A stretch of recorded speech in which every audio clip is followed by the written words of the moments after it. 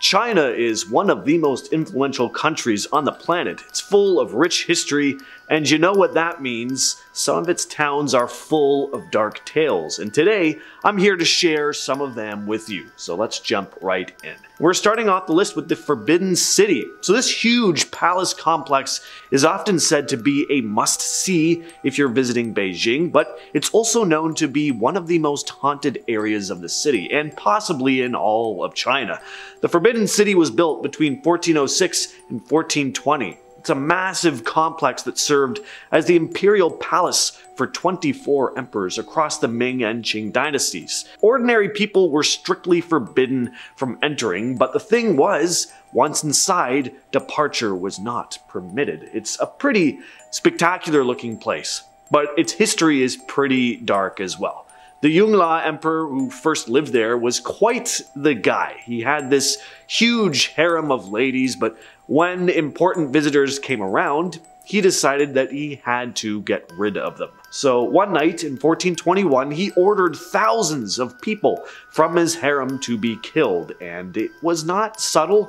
The story goes that it was about as brutal as it gets, with people literally being torn apart. The entire palace was stained red. Lady Sui, one of his favorite women, kept a diary that talked about these killings, and when Yongle died, she and some other women were hanged. It was apparently Yongle's dying wish. The place is believed to be haunted and cursed. Emperor Yongle's own son, Hongxi, wanted to move the court somewhere else, but he suddenly died less than a year later. And visitors now say there's a dark lingering energy in the Forbidden City. Some will say they have this overwhelming feeling of sadness or uneasiness, and people have said to see ghosts, like the White Lady, for example, a tormented spirit constantly on the run from a ghostly soldier attempting to kill her. Some say they've also heard the eerie sounds of phantom screams and swords clashing in the night. Next on the list we have Fengdu Ghost City, which sits along the Yangtze River. This place has a chilling history that spans over 2 millennia.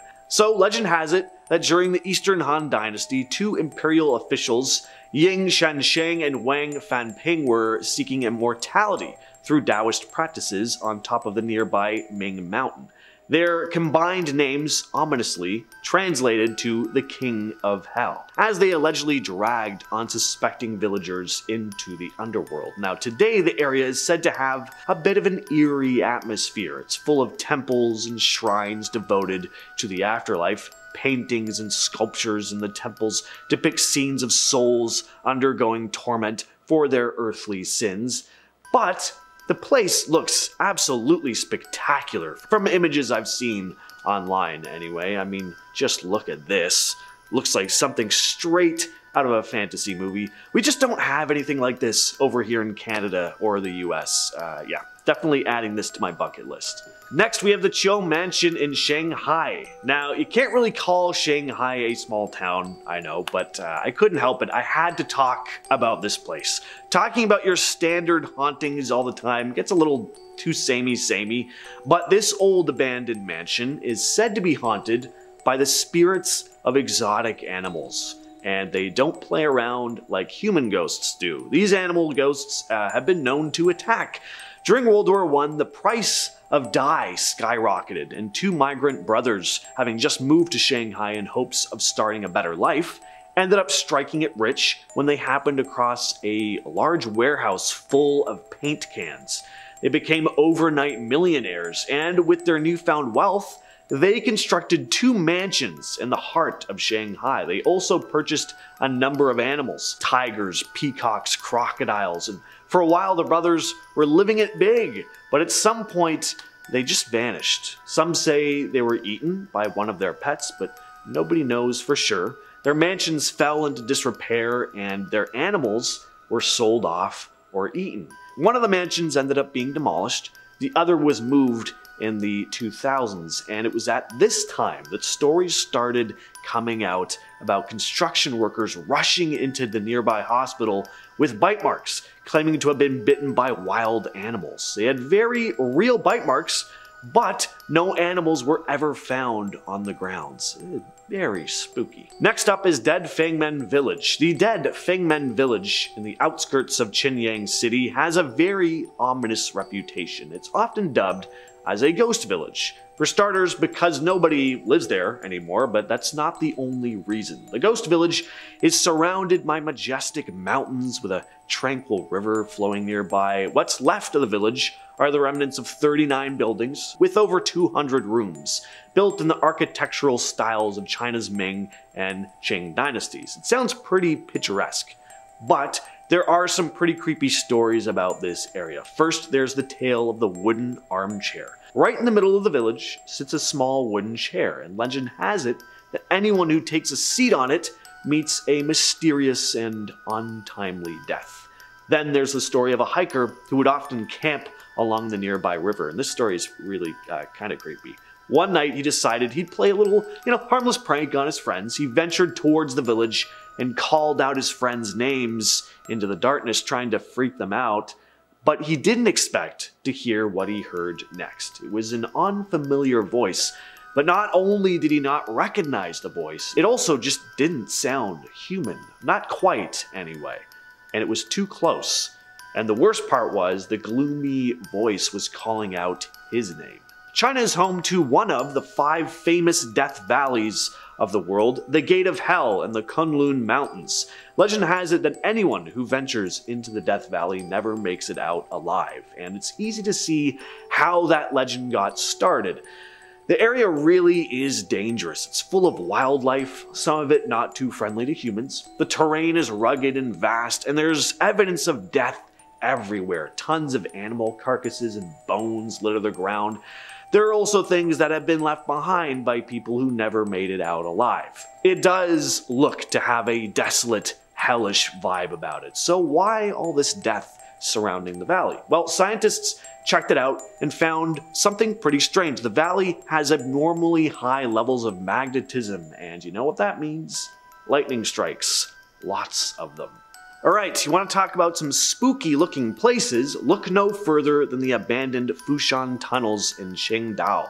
These things look right out of a nightmare. So these tunnels were once used by German colonists who arrived in 1898. During World War II, though, they were repurposed by the Japanese as underground fortifications and storage facilities. And today, the Fushan Tunnels are still there, shadowy labyrinths beneath the earth. They look like bunkers built for the apocalypse. Oppressive, dark, and isolating. It's said to be incredibly eerie exploring these tunnels. The air is cold and clammy, the walls are damp, and obviously it's dark. It's the perfect atmosphere for a ghost story. It's easy to imagine the ghosts of soldiers peeking out from the shadows, and that's not even to mention the very real danger of running into very real and very living sketchy people who could be hiding in these tunnels. Next on the list we have another ghost town, Houtouwan. Houtouwan really is like a scene from a post-apocalyptic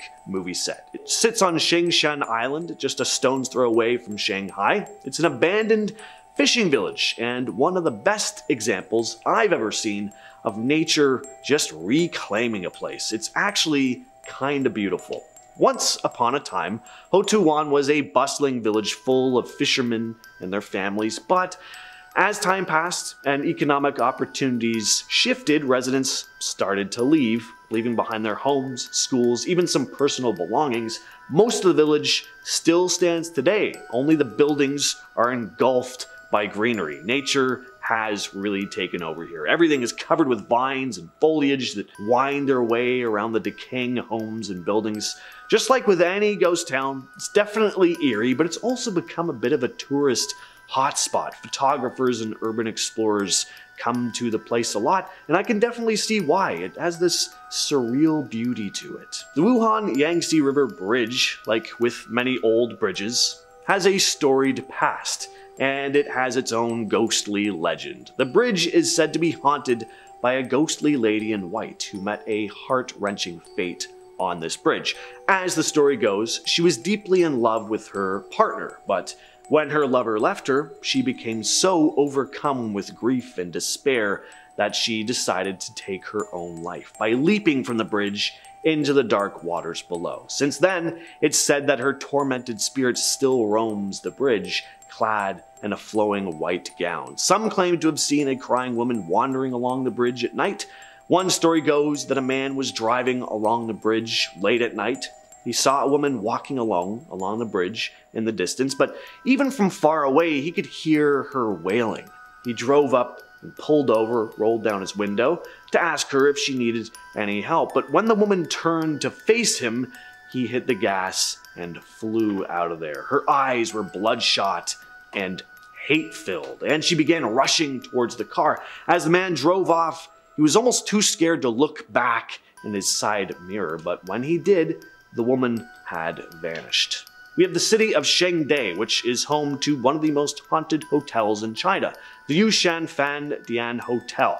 So this hotel looking over the Yangtze River is said to be haunted by all sorts of eerie spirits and ghosts. Legend has it that the hotel was built on cursed grounds, where restless souls wander aimlessly. Guests who have stayed here report hearing strange noises, seeing mysterious shadows, and feeling an eerie presence lurking in the hallways. One of the most famous stories revolves around a tragic love affair that ended in heartbreak and death, and it's said that the spirits of these lovers still roam the hotel, searching for each other in the afterlife. It's also believed that Empress Dowager Zhezhi from the Qing dynasties haunts this place, keeping an eye on her former gardens and occasionally showing up on the 8th floor. And we're finishing off the list with the city of Nanjing. So Nanjing was the site of one of the worst atrocities in recent history. The Nanjing was a horrific event that occurred during World War II in the Chinese city of Nanjing. Japanese forces invaded in 1937, and not only were there mass killings, but many were brutalized and tormented. There was also looting and destruction of property. The civilian population, including women, the young, and the elderly, suffered at the hands of the invading troops. The exact number of casualties is still debated, but it's estimated that hundreds of thousands of people were killed, and many more were subjected to unspeakable acts of violence. It's one of the darkest chapters in China and Japan's history, and the remnants of that event are still said to be felt here to this very day. And it makes sense. In the grand scheme of things, 1937, really not that long ago. With all that said though, I've been your host James, and I'll catch you, yes you specifically, in the next video. And I really hope I pronounced things somewhat okay. I did my best, guys. Alright, catch you next time. We're gonna finish off the list with the Wuhan Yangtze River Bridge. That wasn't the last one. Editor, make sure to take out the little part where I say this is the last one.